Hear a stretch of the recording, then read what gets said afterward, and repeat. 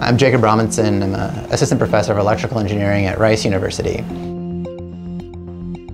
My lab is actually working at this interface between electrical engineering and neuroscience.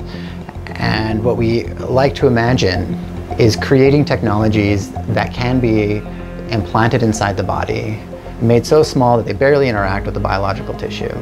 And they can be distributed in the brain and throughout the rest of the body. And what they'll do is they'll sit there and they'll monitor activity to try to understand what's happening normally in healthy individuals. And then to give stimulation capabilities to these same kinds of devices that start to restore function both to the brain and to the body in a natural way that's smart, that feeds back on the signals that it's recording. And the hope is that with these kind of tiny stimulators that can be implanted in the body, we can start to treat disorders that might be related to pain or depression that are resistant to traditional pharmaceutical treatments. One of the things that I'm particularly excited about is the idea of using magnetic fields as a way to interact with those cells. The reason why I think magnetic fields are really important for these kinds of applications is that magnetic fields penetrate our body very easily.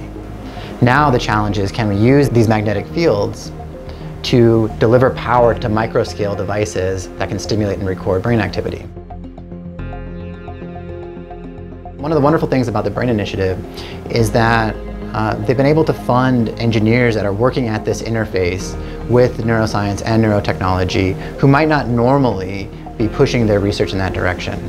And then to connect these types of engineers with the scientists who are asking the questions.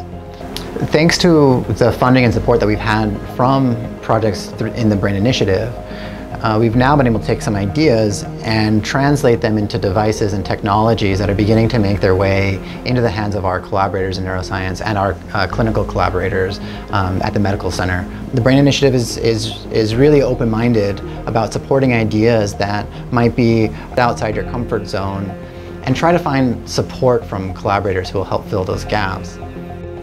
For people who are considering the Brain Initiative as a way to support their work, I would probably give them 3 pieces of advice. Be bold, reach outside your comfort zone, and talk to people. Talk to lots of people who are outside your discipline. So go ahead and put your wildest and craziest ideas out there.